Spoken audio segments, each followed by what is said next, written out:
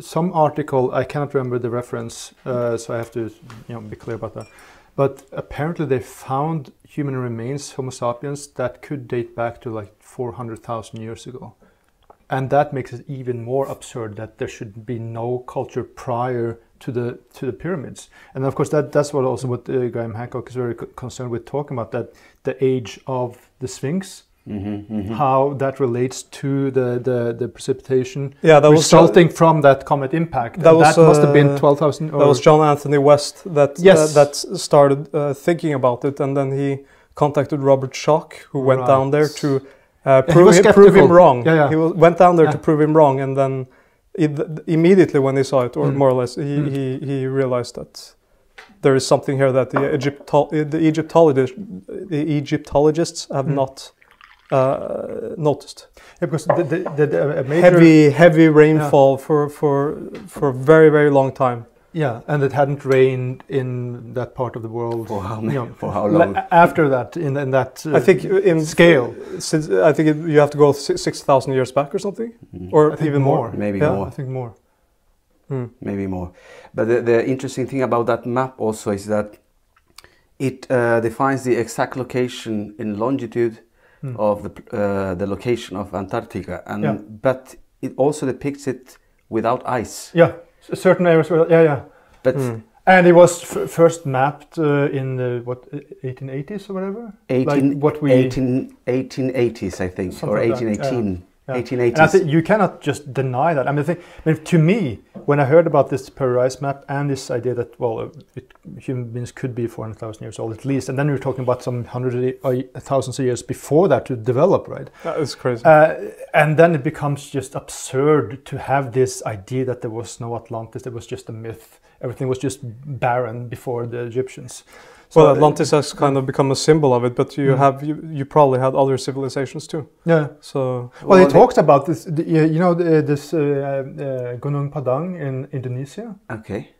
Which is where they have this temple, and there's one guy there that he mentions has dug down. Of course, he has gotten a problem from the Indonesian government, because he's found things that might go down to like at least 24,000 years ago. And he talks about also in Indonesia this Homo floresiensis, where they were like one meter tall, like 6 feet. And they were a separate race, and they were eradicated around the time around 12,000, where this great flood comes.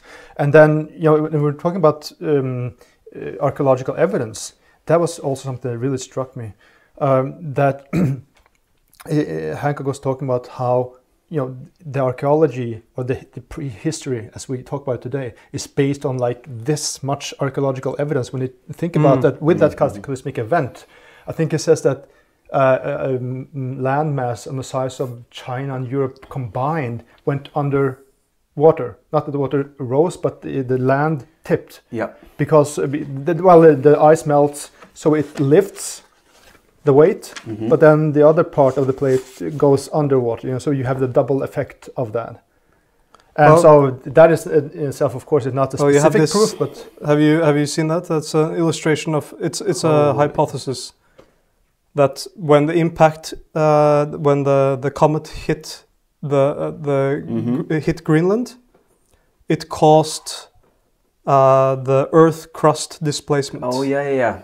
Which it's a theory by Charles Hapgood. He was also the one that came with the theory about the maps. Or not a theory. I mean, there's obviously a problem there. Yeah, it's a fact. I mean, but and the Earth crust displacement theory is that the poles changed position, like the southern and northern pole. So south.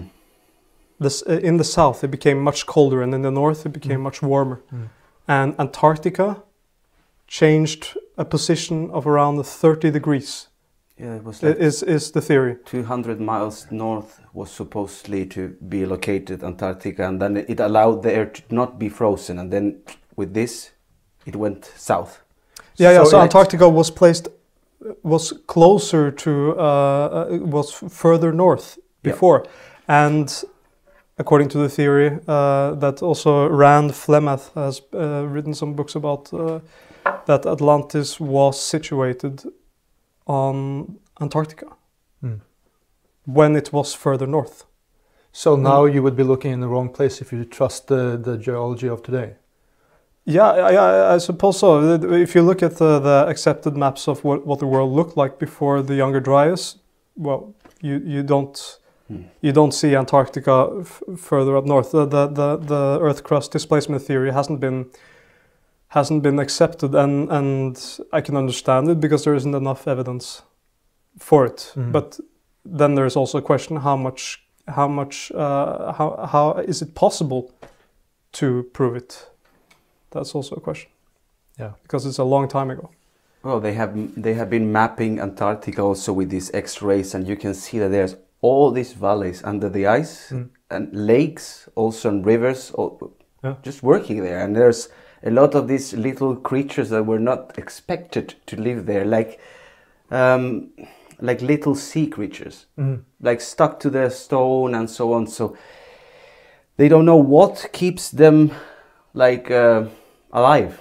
If it's some kind of high temperature that comes from the volcanic activity that works there, or there are some floods that come from the ocean inside those inner layers. But the whole surface of Antarctica, it's quite grand, and yeah, you can see these mountains, valleys, and so wonderful. But and you can also find, if you go on Google Earth, you can find these circles with inner, shapes that look man-made. Because that's one thing that I learned from Magicians of the Gods, that apparently, I don't remember where the description comes from, but apparently the center of Atlantis had these concentric circles with what do you call it, water. And that was the very center of it. And apparently, okay, so that could match the idea of some structure under the ice there, but then it would be immensely, really much more old. Or do you know anything about like the age of the ice and how it has different ages? I presume if that theory should hold some kind of... Yeah, that has been measured, but I don't have the numbers. But then a point he makes in Magician of the Gods is that... Again, I think that's from the same place where it describes the concentric circles. That apparently some ship or members, citizens of Atlantis were out on sea when this happened. So they were just lifted up. They weren't just taken by that flood, and so they survived. And they could, in their boats, sail over Atlantis and look down on the ruins of it. Of course, after some time that went down, but then it wasn't viable to live there anymore. And he's making the point several times that there are cultures throughout the world, South America and other places, where these sages come and teach them this knowledge. And I was just thinking what you think about that, because it can sound like, oh, here they come to teach humanity and they're all just good people. It sounds a bit idealistic. But what do you think about that? But I mean, if something like that can happen, I mean, of course, these people that come from this place will try to start again. I think it's quite logical that wherever Atlantis was, they went to the Americas and to Europe and built the pyramids. I mean, you have very identical pyramids in South America and in Egypt and several places, and they have hieroglyphs, as far as I understand, in South America. Which then you have this discovered this Göbekli Tepe in Turkey, which also comes out a little bit from nowhere. This big, quite big structure with these T-shaped formed pillars, and they just have discovered the top of it. But underneath, what it seems is like 50 times bigger than what they have just revealed on the top. So it's an enormous place with all these gigantic pillars going down. And it was supposed that area was identified as just hunter-gatherer people. But hunter-gatherers. Yes, but to build up something like that and it also goes to this 11,600 years that is what they calculate that this thing was made. Yeah, at the end of the Younger Dryas. So perhaps they fled Atlantis. Or I don't know, but it's quite strange, and I find shocking that suddenly some hunter-gatherer people from the night to the morning, they can suddenly build up these quite huge structures. But I think Hancock once made a very good point that hunter-gatherers and what we call advanced civilization can live together at the same time. I mean, they do today. They do today in the jungle, and we are here. So that might have been the case back then too. Without a question. Of course. But let me read a little bit further from the Atlantis account, because there are some other interesting things here. Speaking of where the people went and so on. This power came forth out of the Atlantic Ocean, for in those days the Atlantic was navigable, and there was an island situated in front of the straits, which you call the Columns of Heracles, which are the Straits of Gibraltar. The island was larger than Libya and Asia put together, and was the way to other islands, and from the islands you might pass through the whole of the opposite continent, which surrounded the true ocean. For this sea, which is within the Straits of Heracles, is only a harbour having a narrow entrance, but that other is a real sea, and the surrounding land may be most truly called a continent. So it seems like he is describing the continent on the other side of Atlantis, which would be the Americas. Yeah, and how big he says that Atlantis could have been? Well, it's Asia. But Asia at the time was the Middle East, and Libya. Well, you consider it Northern Africa, so bigger than Northern Africa and Middle East combined. And the point that Rand Flemath has made, and I think maybe Charles Hapgood talked about it too, I'm not sure, is that that fits exactly. It's exactly more or less the same size as the Antarctica. Yeah. The Middle East and Northern Africa. So, but of course, you have a problem with the theory with Antarctica. First, it's the Earth crust displacement theory. It hasn't been proven, as I understand it. And it didn't face the Straits of Gibraltar, even with Earth crust displacement theory. It would be further south. So what are you left with? You're left with the Azores and Iceland. that movie, that Hollywood movie that they made, the cartoon, which is wonderful. The Atlantis. Wonderful movie. They suggest that Iceland could be? In the movie, they go to Iceland. Yeah. And Iceland, of course, was much bigger before the Younger Dryas impact. It was almost connected with Greenland. And you could imagine also, well, it's just counterfactual, but that there are certain objects that we might have found that would be from Atlantis. Yes. But you think that they are from some... I have some interesting things. Which one do you think? No, I remember, I think, well, didn't your brother talk about some sculptures? No, well, I have it here. Because because but first some background story, because when we made the Hunt of Öde Nerdrum, we asked that question, where did the Greeks get this knowledge from, or did it just simply happen? It seems like a lightning strike. The same with like civilization suddenly appearing 5,000 years ago, or as we know it today, and you can just compare it with the Middle Ages and into the Renaissance. Suddenly something changes. And we know, of course, what happened. They rediscovered the Greek sculptures. And if you look at one of the best things that Bernini made, or Michelangelo, you couldn't... I mean, without the historical knowledge, it would be difficult to separate a Michelangelo from a Alexander of Rhodes or a Praxiteles. Of course, with a trained eye, you can, I guess, but yeah, and you could easily also envision Can I take a look at no, wait.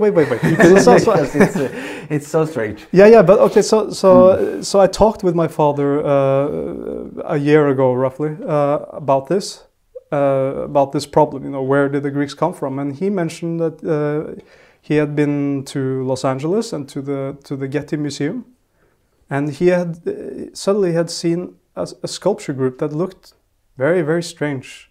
He couldn't place it anywhere, and that's this one here, and it's called A Seated Poet and Two Sirens.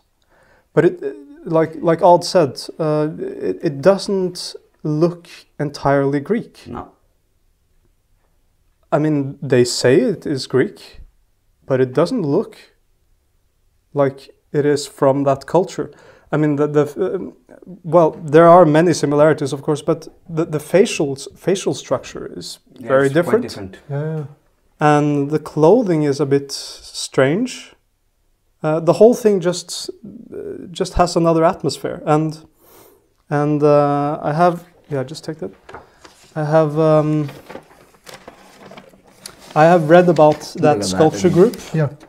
So and when did they say that they discovered this? I mean, well, okay, so they say that it's from Magna Graecia, which was like Greek colonies in southern Italy, because they made terracotta figures in that area, and that's made of terracotta. But it goes back to the same kind of proof that Graham Hancock picks to pieces when it comes to the age of the pyramids, because there's a name of a pharaoh there, then all the other pyramids must be that age. They have this idea. Yeah. Or that it is from his. It's based on circumstantial evidence. Yeah, absolutely. As you call it. Yeah, it's strange, but it looks a little bit stiff. So the Greeks might have improved it. Oh, I don't think it looks stiff. You think so? Well, compared to some of the Greek, the best Hellenistic one, yes, maybe. Absolutely. I think they dated to like 400 years before Christ, if I'm not mistaken. But when you read about what they say about the sculpture group, it becomes even more interesting. This is what the Getty Museum writes about it. They say this group constitutes one of the most unusual compositions in the art of Magna Graecia, which is southern Italy, colonies in southern Italy. In the past, because of its uniqueness, the anomaly of its iconography, and its purchase on the antiquities market, many scholars believed it to be a forgery. Tests performed on the clay and polychromy, however, have attested to its authenticity. So I don't know exactly what those tests are, but I mean, you can probably date stones and marks like roughly, but you cannot date it exactly. I'm wondering about the scale here. How big are they? It's like below full size. Right. I think I'm not sure. That's what I thought. Yeah. And further, since the group had been acquired through the antiquities market, there is no information about its place of discovery. It was only through an exegetic and stylistic analysis that hypotheses could be formulated as to its intended placement, significance, function, and find spot. Thank you for checking out this clip from the Cave of Apelles. If you want to watch the entire segment, head over to caveofapelles.com/donate and become a $5 patron. That will allow you to access all our Dark Flame episodes, bonus material with our featured guests, and more.